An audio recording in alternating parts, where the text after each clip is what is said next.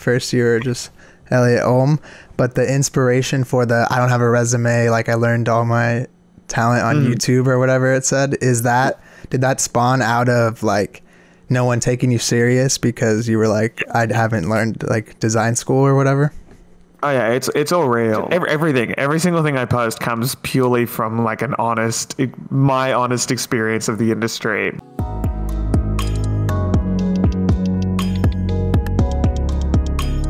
All right, hey everybody, welcome back to the Jesse Nyberg podcast. Today my guest is a very special one, the funniest graphic designer on Instagram, maybe even the world.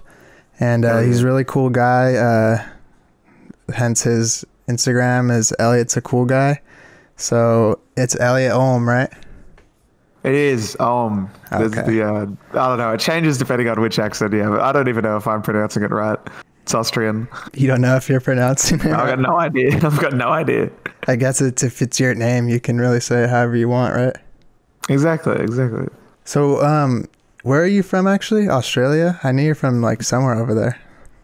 So I'm the east coast of Australia, Sydney. And yeah, born and raised. Really? One thing I actually was wondering is because I've been probably following you for, seems like, I don't know if I have the numbers wrong or your growth was just insane, but I think I followed you like 2 years ago and you had like 3,000 followers. I don't know if that's right. That was only 1 year ago. Oh, that was 1 year ago. That was less than a year. That was like, yeah, I hit 3K just before New Year's, like a day before New Year's. And you're like, what, 85,000? Yeah, something like that. It's been pretty quick, pretty fast. It's pretty overwhelming, but yeah, the algorithm struck my luck this year. Yeah, I feel like one thing that if you guys haven't checked out this guy's work, it's like very reshareable. You know, everyone's always sharing your posts because every designer and creatives, I feel like it's very relatable. So it's something that you have a unique style, you know, it's coming from you, and like you always think of the super clever taglines and they're always like very cheeky. And but one thing I noticed, like I think one of your early on posts, you have like a theater background, right? That's what you started with? Yeah, I'm a theater kid at heart. So how did what happened with the design world? How did you kind of transition to that? So yeah, I think it was year 8 of high school, so when I was like 14, that I started performing. And I just really liked I was doing a lot of improv. Like improv was the main thing that kind of got me into performing. And just like being able to make people laugh, I absolutely loved that. Yeah. And then in year 9, the year after, I started learning how to design just in a few classes. Like I was lucky enough to have, you know, like a computer lab in my visual arts class, and we did like a week on Photoshop. That was high school, yeah. Well, it's different for America, I think. Like year 9, I think middle school. I think first year middle school or something. But yeah, that was pretty young. I was like 15, I think, if that makes sense. Oh yeah, that's the same. Yeah, cool. And yeah, we did like a Photoshop class, and I was they were teaching us Photoshop, and then I kind of just went home, got the Photoshop free trial, did all the classic stuff, started just making like cool retro vintage wallpapers that I would find off YouTube tutorials, and I just loved it. And then I kept going for a while, and I didn't really find any kind of traction until like the page was the main thing that kicked off to my career. Like I didn't have a career before this. And what I like about the pages is it kind of combines my love for comedy and my love for design together. It was like combining those two natures, and then it's kind of become what it is now. But yeah, theater's helped in like a million ways. Like being able to stream on Twitch takes, you know, a bit of self-confidence and a bit of like a lot of performance is required in it as well. And being an improviser means that whatever someone says in the chat, I can make a joke out of it. And I love that constant thing. And I think that's why I've kind of never really gotten into YouTube either, because I like how quick it is. I like being able to just make a show on the spot rather than editing or anything. And I also just hate editing. So yeah, I get that. And I feel like because I'm the opposite, I'm trying to get more into streaming, and I've mostly been doing videos, and I feel like it's hard to put the required time into both of them and make them actually good, because I'll just be like, I'm streaming at a random time, you know, and what do I expect out of that, you know? But I think your theater background is definitely apparent in like your streams, and also like coming up with like the clever design things, because when I was in your stream last night or the other night, you're like really quick with it, you know. I feel like a lot of streamers, if they're not doing something super engaging or interesting, they have a hard time just like chatting or just being there like with the crowd. But it seems like you really got that stuff kind of handled. So if you were doing a theater and all that, and then you kind of, it started kicking off with the page and everything, so did you kind of just say like, all right, this is what I'm going to do now it's my full-time thing? Well, I had like a few auditions lined up just before COVID kind of hit Australia. And this is when I was like at 10K followers. Like, I didn't really expect it to blow up like it has. I kind of just thought it would be a fun thing, and I'd get a couple of gigs out of it to kind of sustain whatever else I was doing. And acting is still very much the plan A. That's what I love to do the most. And as much as I do love design, but I feel like if I didn't have the Twitch stream, I'd get pretty bored of it pretty quickly. Like, having the performance aspect to it helps a lot. But yeah, I think, you know, COVID shut down theater, shut down performance, any kind of acting you did, unless you were like a big dog who had like TV shows looking to film in COVID, then there were no opportunities in Australia. So this was kind of like a good way to pass the time, and it turned into something else entirely, which is now my like full-time career that is like fully sustainable now, which is amazing. But it still very much is there, and I definitely want to keep at it. But I find that like I had this weird thing where it's like, if I'm just designing and no acting, or if I'm just acting and no designing, I'll get bored of either one. But if I'm doing both and like jumping between each, I'm like in a perfect state. So that's ideally where I'll be in the future, which is cool. Yeah, and the stream is definitely a perfect balance of those two things. When you first started out, did you have, because you've all like the style that you have been doing on Instagram and what has gotten you like this notoriety and things, were you doing any other things before that? I know the timeline's kind of short, so it's not like you kind of started designing and then it seems like you found that niche like very quickly. And were you doing anything before that or posting anything like prior? It was literally my second post where I realized that like the comedy graphic design is like the perfect kind of place to go. Because I did, I made the decision to change my personal page to a design page. So I don't even have a personal page. Like I'd like to think they're one and the same now. Yeah. And I told everyone I'm going to start posting my work, just like try and support it, whatever.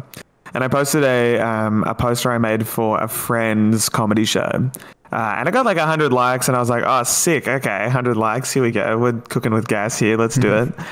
And then, 2 weeks later, back when I didn't have any schedule at all, I was just kind of like designing whatever. I made the business cards that kind of like have summed up my page. The whole I don't have a degree. Yeah. All that. Best one, my favorite ones.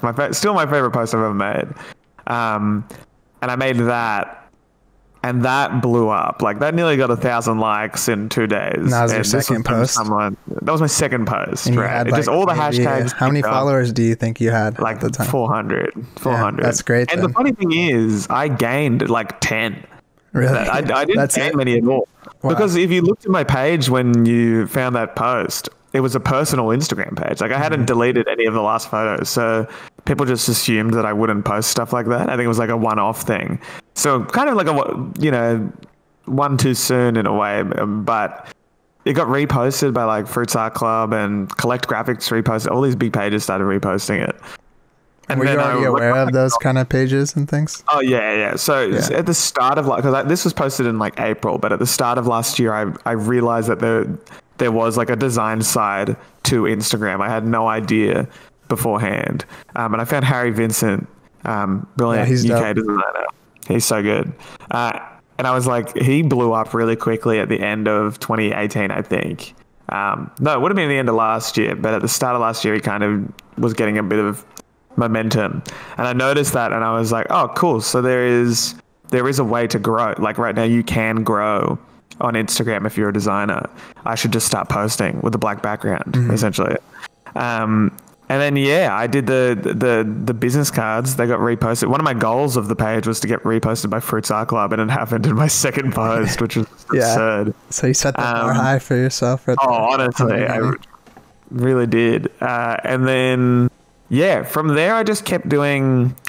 I did a few comedy things, and then as the engagement for those kind of dropped because the quality wasn't as good as it was at that. Like I could never reach that same first post quality. Like that was so. Yeah. Which was always hard, and I struggled for like a year trying to reach that kind of level of post. And I changed it around. Like I was redesigning musical theater posters for a little bit, trying that.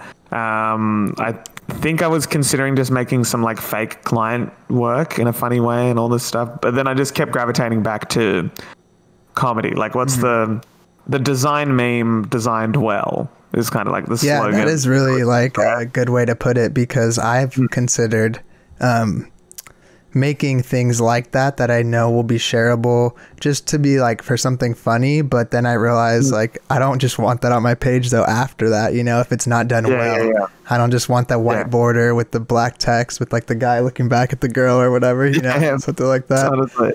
But you've done it well, and you've actually changed it a little bit. You didn't always do like the little business card kind of template, right? It was more poster. Yeah. It was. I did a whole range. Like I was going kind of like Harry Vincent, who jumped around between like little sticker designs to like burnt paper to notebooks, kind of like a whole bunch. His page was like really red for a while, right? Like, that was his thing. He would use his bio said, "I guess I like red," and then every single post had the same red somewhere in it. And I did that with yellow, the mustard yellow. That was, like part of my brand, whatever. That was like something that I was trying to. I would say I copied it. I took inspiration of it, but I was doing a whole bunch of different stuff. Like I did bookmarks at one point, like just all these random templates that I thought were cool. Yeah. And then the first business card I did blew up, and I really enjoyed making it. And then I was like, I'm just going to do more of this. And then it kind of just was like 4 business cards and 1 poster, and then like 6 business cards and 1 poster. And then I was like, oh, fuck it, I'm just going to do business cards. So I just kept posting business cards, and it kept working. And I think just the restraining yourself to like the one type of layout makes you really good at that layout. Yeah. It's really interesting now when I go to posters, I really struggle. Like I just haven't done posters in so long. You're only filling up the little portion of the poster. Yeah, like, legit. It's like cram as much as possible into this rectangle, and then you get a poster which is like 3 rectangles stacked on top of each other. And I'm lost. Like I don't even know. It's so weird. I just kind of like take what I would have put at the top and at the bottom and just space them all the way out and just leave a whole bunch of negative space in the middle. Was the inspiration for the whole like beginning of this Elliot's like a cool, I think that's when you became the cool guy, you know? First you were just Elliot Ulm, but the inspiration for the I don't have a resume, like I learned all my talent on YouTube or whatever it said, did that spawn out of like no one taking you serious because you were like, I haven't learned like design school or whatever? Oh yeah, it's all real. Like I applied for the 1 year like interim graphic design job at my old high school, who I had done graphic design work for before, right? I applied for a job and, you know, did the resume, cover letter, and I thought I was at least going to get an interview because they didn't even want your portfolio until the interview, right? So this was just like resume and cover letter. And I didn't even get an interview. And I was like, I've literally worked for you before. Like, I've done work that has inspired your graphic designer. Like, your graphic designer has copied my work to like fit the brand. And I can't even get an interview here. So yeah, every single thing I post comes purely from like my honest experience of the industry, my very limited and 3 years long experience. But you learn a lot very quickly about what people expect out of a graphic designer. I think that's why it works, though. I don't think you would have been able to fake like that, like kind of brutal honesty with like sarcasm. It would have been, I feel like I wouldn't know how to explain how you would know, but you would know. You know, you'd be able to just kind of see that, oh, I've heard someone say that before. That's not his actual story or his truth or whatever. And I've considered going to like design school just because like even at the end of last year I was considering like it's a new year, 2020, I should just do a degree, like get things sorted. And I knew a few designers who had that design school experience and it looked like it was a lot of fun. And then I thought, once you go to design school, Elliot, the joke's dead. Like that's no longer your brand anymore. You cannot use like that branding. Like you can't be funny anymore. Like that's what makes you. So I've kind of just been so against it to keep the brand alive. Yeah, and that's funny. It's kind of like how people will part of their brand, something that's bad for them, so they can't really fix it. Like, oh, they're like a party, like alcoholic, like person, or they're like really like overweight or something. It's part of their brand and everyone loves it. So it's like, they want to maybe not do those things as much, but how will that affect like how the world knows them and everything? But I don't know. I don't really think you have to go. I mean, you're better than a lot of designers I know that went to design school. So look, I don't know how to use Illustrator. There's a lot of programs I got no idea how to use. I'm a very unconventional designer, but I mean, when has a client specifically come up to me and being like, hey, can you make this on Illustrator? Like they don't know the difference between something made in Photoshop and something made in Illustrator. So I'm kind of just, it's completely fine with me just doing what I'm doing and not worrying about the technical things because I mean, YouTube is everything these days anyway. If I really did need to learn something, like there's a tutorial for it. So I don't want to go anymore. I think it'd be fun to meet people and like be like present with other people and discussing design. Like my favorite parts of the stream, like we had a great chat about it yesterday. We just had this huge chat about, the Instagram design trends and kind of like the future of graphic design on Instagram. But I was just talking to, messages and chat. Right. So having that face-to-face discussion with people who have been around the industry for ages would be good, but I'm fine with it. That's it though. Like you really hit it. Like I already went into college or like design school or whatever. It's a normal university, but knowing Illustrator and things like you were saying, like from some high school classes and things like that, like my high school teacher would make me like trace the Batman logo with the pen tool to like learn how to do like the curves and everything. So it took till like year 2 for me to feel like I was learning new things. They're just teaching you all this basic shit that a lot of people had already known, I felt. And the only part I feel like that benefited the most was the interaction, the critiques, and like meeting the people and just getting the perspective on like that you can bring into your own work, because if you're just doing by yourself, sometimes you get like, it's harder to check yourself than have someone else be like, oh, you should try this or whatever. It's a lot easier when you have a community like that. So obviously one of my questions I have here, it's funny reading it now because you pretty much answered it a couple times. It was, you didn't expect to gain the popularity that you had when you started posting, right? You didn't think it was going to become this big old brand or anything. Like I mean, I had a stretch goal of 100K, and I was kind of like, my whole thing was like, if Designers Humor, the Instagram page Designers Humor, can hit 700,000 followers, then I can at least steal 100,000 of them. Yeah, like with essentially the same stuff, but just like designed well and with more tasteful, better content, newer, original content. The things that Designer Humor doesn't post. So I tried to aim for that like in, I don't know, 3 years or something.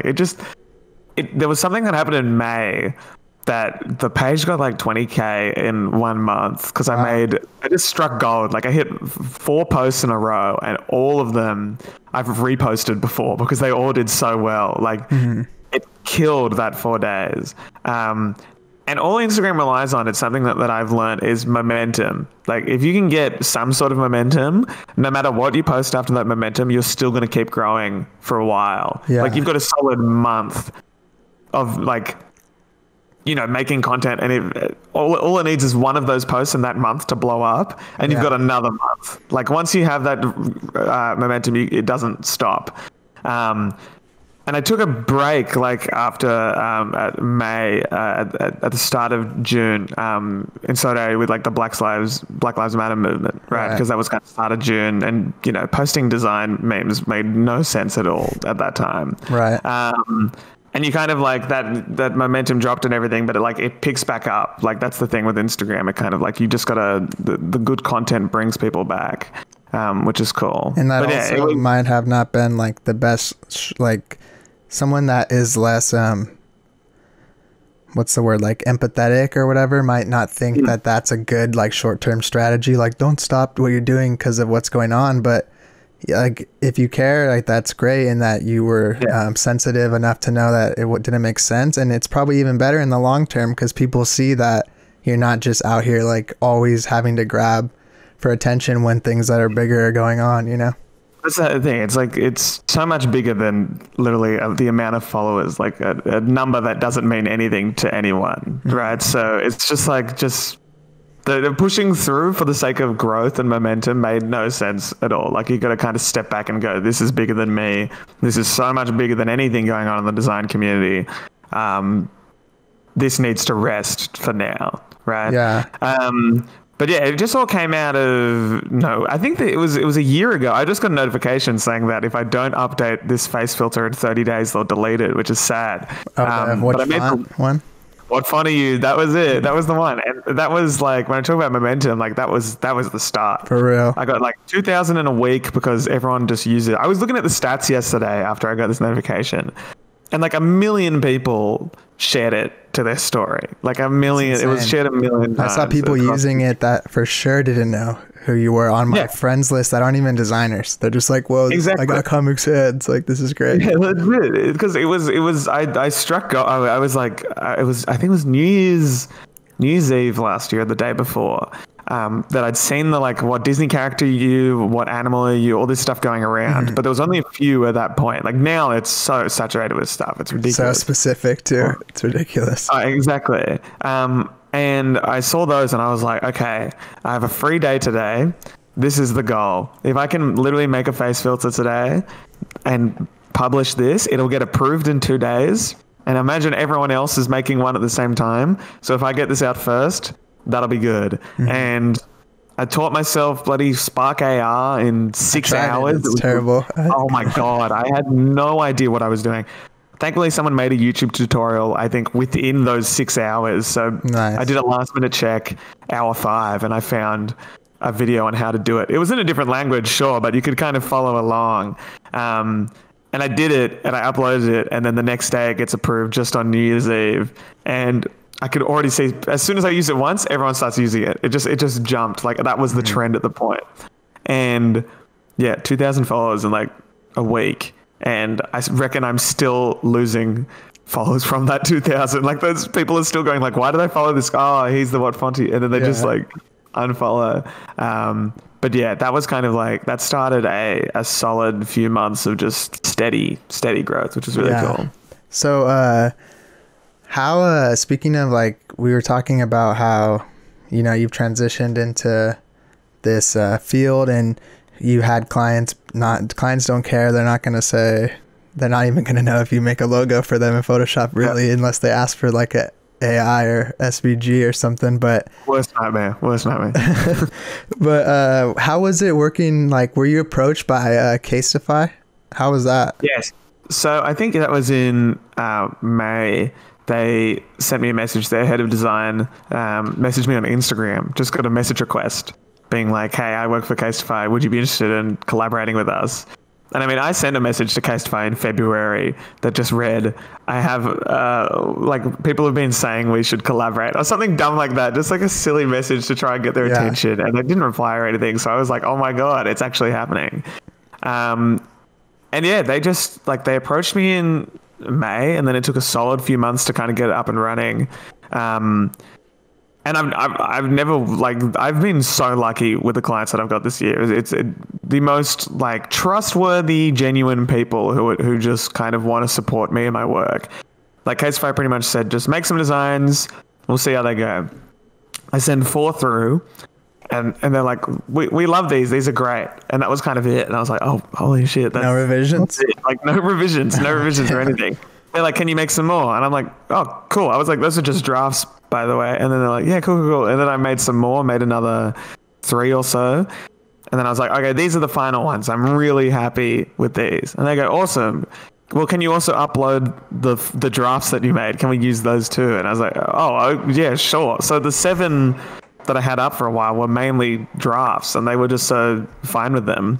And that collage one that I made was originally a draft. That was kind of like it's literally a collage of my work. Mood board almost of like what you wanted to do. Exactly. It was meant for me. I was like, okay, this one I want to buy. Like the other ones, because they're made to order. So I knew that like one case that didn't do as well as the others wouldn't matter too much. Oh, that's so how I kind of made that one. I didn't know that. Yeah, so which is good because it means that the environmental awareness from Casetify is good, but it also means that the prices go up a little bit. So people complain about the price, but it's like they are made to order. Right. They don't just bulk buy, which is great. But yeah, the collage one was literally I just wanted it. Right, I was like, I want a case by case with my work on it. That one has sold better than all the others, like 10 times over. It's really absurd. I think just because the surface area, people like like stickers all over their phone type of look. Yeah. And it was funny because they told me, they were like, oh, the best selling ones are like the kind of sticker collages, but it's not all over. Like you can still see, it looks like you've literally stuck stickers on the back of your phone kind of design, like with some parts being transparent. And I did the opposite of that. I just filled in the whole thing, and yeah, it did so well. So yeah, they've been lovely. They keep pushing the case, which is great. And yeah, they're just great people. Big love to Case. Yeah. So when you work with them, I know you're saying it's made to order. So did they just pay you some kind of fee up front to design for them, or are you on like a percentage? I don't know if you can answer any of that, but. I think I can just say that it's royalties because I don't think I've signed anything or anything. I'm pretty sure I haven't signed it. We never did an NDA. Because that's dope. That's like, to me, that's the better investment of like, if you could ever get royalties on anything, that's like amazing, honestly, because you never know how much it can blow up. 100%. Yeah. At first I was a bit worried about it. And then they were like, we will literally pay for ads. Like we will run ads through your channel, like through your page, so you'll get followers from it as well because people are going to be seeing your ad. And I was like, okay, if you're gonna do that, then I'm in 100%. Like I don't have to do anything. And that's been the case. The last 4 months, it's the definition of passive income. It's the designer's dream, right? Any entrepreneur, freelance person's dream. Yeah. So yeah, been very blessed with Casetify. They do a lot of cool shit. Like I always see like a lot of brands as like collabs look kind of forced, but I feel like they found a good balance in like how they choose it, how they apply. They don't just put the logo on the case, It's creative.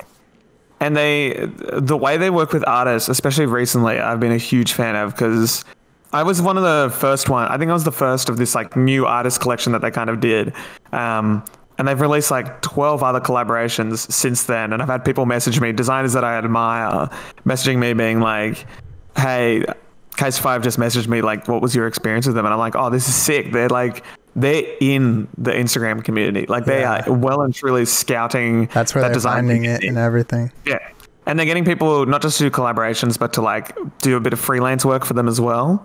And there's kind of like, I've noticed there's like 2 sides to it. You can either get the collaboration or you can get the freelance side. Depending on who messages you, you get like a different kind of brief. But yeah, they're just like, they're awesome. And the way they're supporting artists right now is really cool. Yeah, definitely. Have you been, since... I guess I'm sure you've probably like same with how you reached out to agencies, reached out to brands and things in the past, but with the rise in the past year of your brand, have you been getting like quite a few inquiries from like brands and things? Yeah, I've been getting a solid amount of client work, which is good. And I've had to turn down a lot, mainly because I was I only moved out like less than a month ago. So when I was living at home, and I made the decision to move out like a week before I actually moved out. It was ridiculous how quick it all happened. But yeah, I was kind of getting enough work to kind of just have like solid income coming in, which was nice. And I was turning down a lot mainly because I wanted to focus on the page, and I was like, I can build the page up more. And I kind of think the goal for me was kind of to build the page up as much as possible. So if I were to sell like stickers or prints, that the return on investment would be good. Right. And definitely. that's kind of what's ended up happening, which is nice. Because like, as if the page grows, if the Instagram page grows, the Twitch will grow. I'll get more phone case sales. I'll get more print sales. Like everything else kind of goes along with it. So at the heart of my kind of thing is I got to keep coming back to the page. Like that's the core. But yeah, I think I've kind of changed. Like I'm now that I have this audience as well, you can kind of change the way you charge clients too. Like you can kind of include influencer rates, because if you go, you know, I'm going to stream the process on my Twitch, I'm also going to post the final work on my page. Like I'm giving you exposure, I guess. And it's kind of like that. The tables have turned, huh? The designer. Yeah, literally, it's awesome. I'm charging exposure. It's amazing.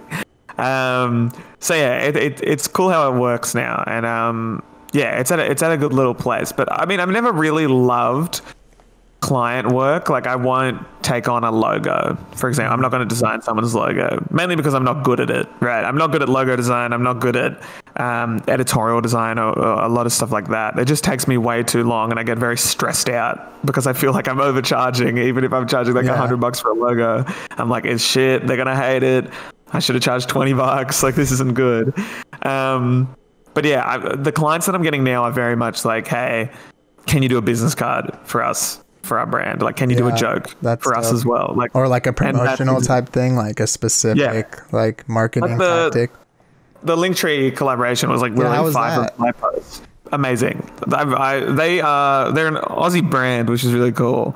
And the main guy who runs that social media page messaged me, and he jumps on my bloody Twitch streams.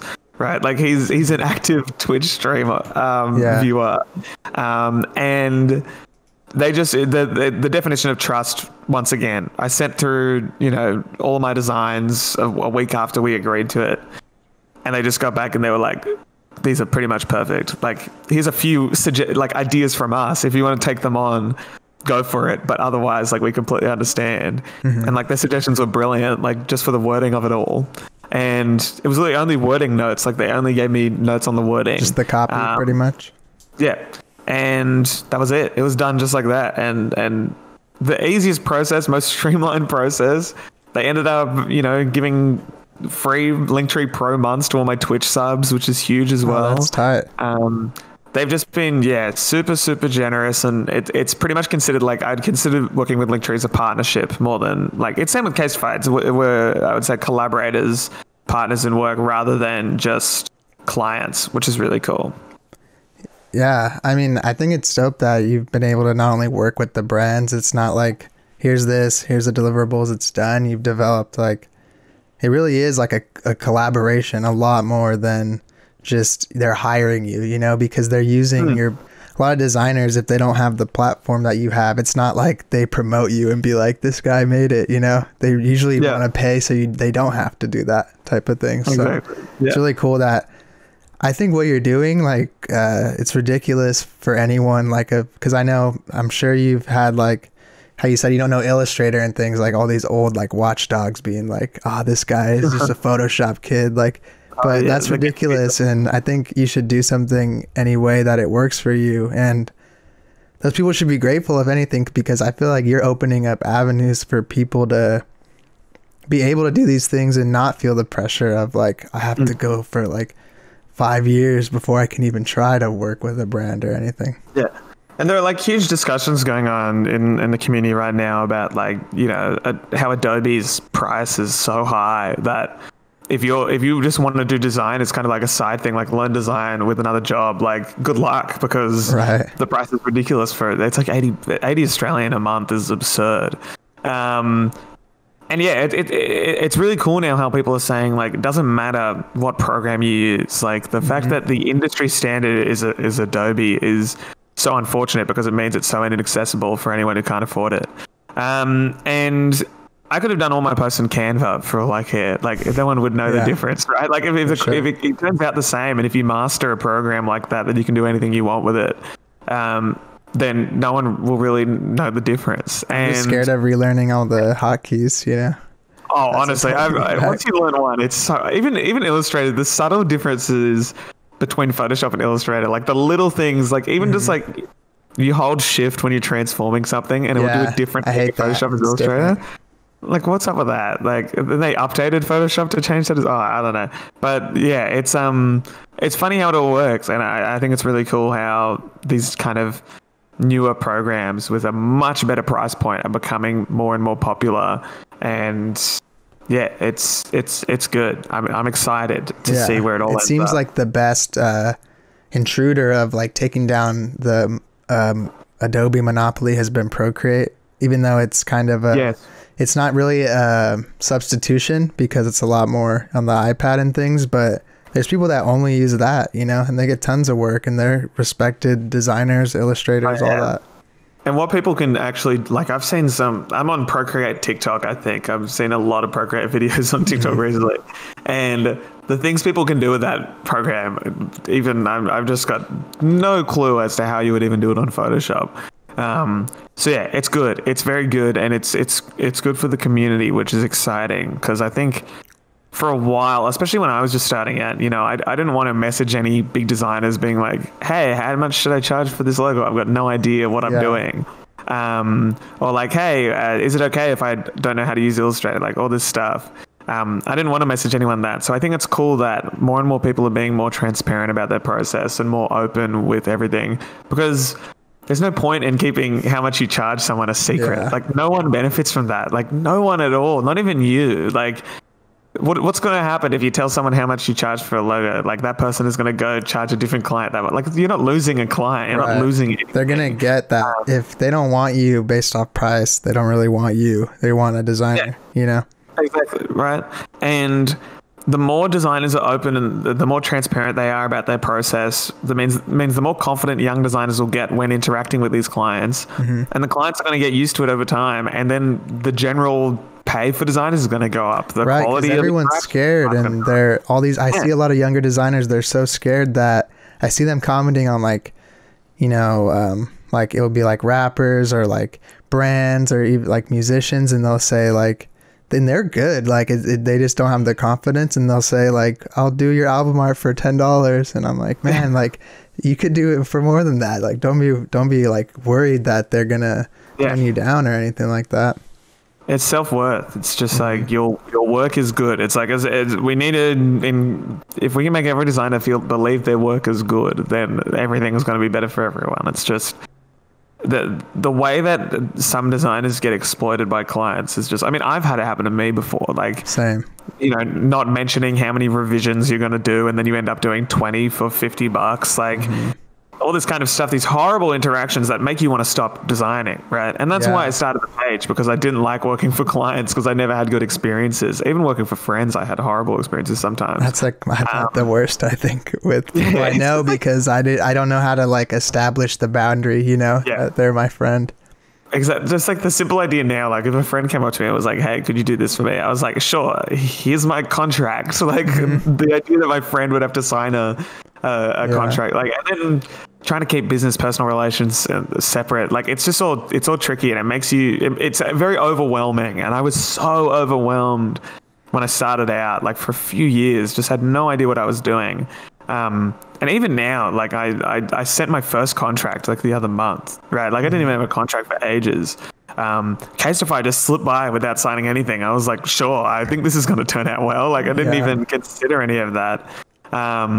But now I feel like I've got a much better grip on it, just because like even just chatting to people on my Twitch stream, like they're so open about what they do. And, you know, there are so many big experienced people in my community, and we've got this advice channel in our Discord, and like the effort that people go to give a solid response to someone's question is amazing. And it just like, it brings me great joy to know that there are these places where young designers can ask anything, and that someone with the relevant experience is going to be able to help. Like that's a huge thing. Yeah, the Type House is what you're talking about, right? So I wanted to ask you about kind of the origin of that, and like just you can promote that, talk about it a little bit. And I agree with what you were saying. Like I'm in probably my own, and which is like very low key, so join the Discord if you're listening to this. And then I'm in a couple others, maybe 10.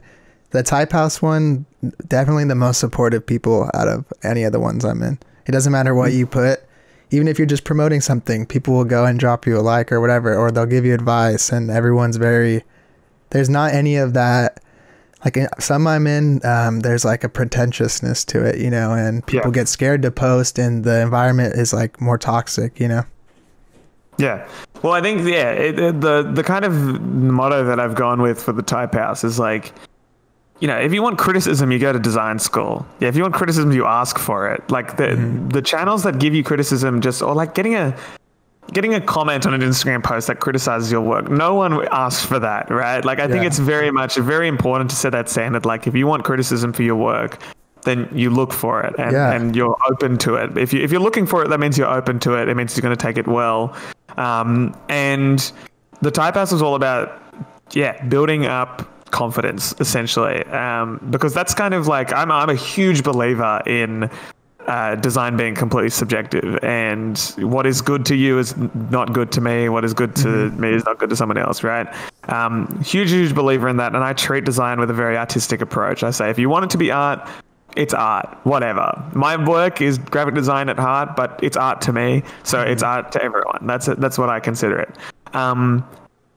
My favorite designers, the reason why I think they're good is not because like they follow the rules or anything. I don't even know what the rules of design are, but like, or they structurally sound or whatever. It's because they have so much confidence in their work that you believe it is good no matter what. Like you just go, this guy is just going for it. Like there is no holding back here. Everything is like, I've never seen anything like this before, because it's just this confident experimentation and just like, I mean, when I design, I go, if I enjoy doing this, then as far as I'm concerned, that is good. Like if I'm having fun, then this is good design. And I can tell that other people do that because you can see it in their work. It's just fun, exciting stuff that goes against the grain, and I love it. So that's what the Type House is all about, kind of like building that kind of supportive community. That mindset in people. And yeah, it's a beautiful place. I love it there. It started off as like a Twitch companion Discord, right? Just for people to chat about the stream. And now I feel more and more detached from it because it's just like, it's become a design community, and it's awesome. We've got an Instagram page that's run by like 6 or 7 people. I don't even know the password, right? Like it's just all this, it's happening without me. And I think that's really cool. Are they like some of your moderators and things? Yeah, I think only one of our moderators on this Discord is in charge of that page. But like, you know, we did a Secret Santa challenge, and at 1 p.m. today, someone's going to get on and reveal all of them and announce it on a video chat. I'm like, that's the coolest thing. Like the effort that people are going into to build this community just because they love the community and they want the community to do well is very good. So I couldn't be happier with how it's turning out. It's like 700 people now or something. Nice. It's become too big almost, but to manage. It's cool. Yeah, honestly, it's very. It can be managing anything can be very like, whoa, like this is full on. I'm the top of this. What do I do? But yeah, it's the support is just amazing. Love the support. You were saying there's a difference, or what were you saying? You were saying about designers who are confident, and it shows.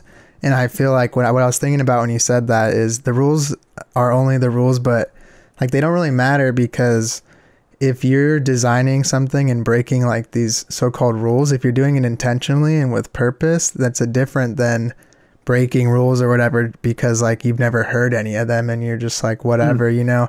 Some of the best people, they get criticized by like these old like designers, and I respect a lot of these old designers because they've done like some of the dopest shit. But it's like any really anything in life, the past generation is always going to be kind of stuck in what they know, and they won't accept it because we're probably gonna, you know, kids in like 40 years designing on like some holographic tablet or something. We're gonna be like, you guys don't even remember Photoshop, like this is like terrible.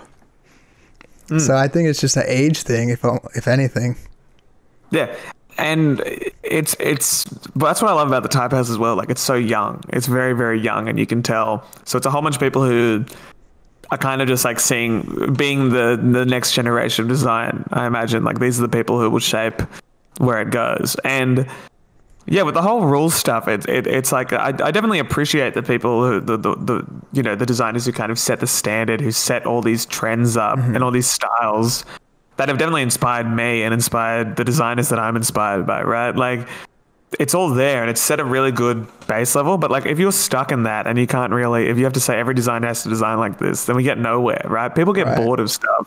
The amount of times I see a cafe that looks the exact same as the next cafe logo, or a big business doing a rebrand that looks exactly the same as anything else. Or they just take the logo off. Legit, like they just get rid of the fun of it. Yeah, like they get rid of the fun of it. And it becomes this kind of like corporate mess of just the same old over and over and over again. And then you like find that rare thing, like an album artwork that just looks completely different to anything that you've ever seen, or like a logo that like is just taking so many risks, and that's what gets the attention, right? That's what's selling right now. And it's sad to see how, some clients don't want that and they just want to play it safe.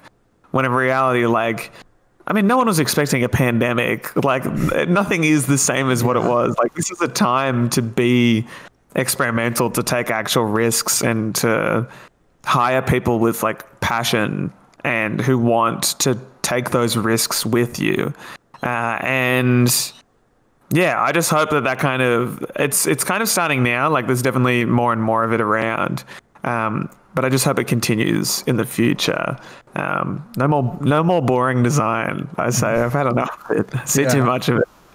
Who are like I ask a lot of my guests, like who are some of your biggest, are some of your biggest inspirations? And maybe we could drop some of that in the description, or even if you want to send me some later, that'd be totally cool too.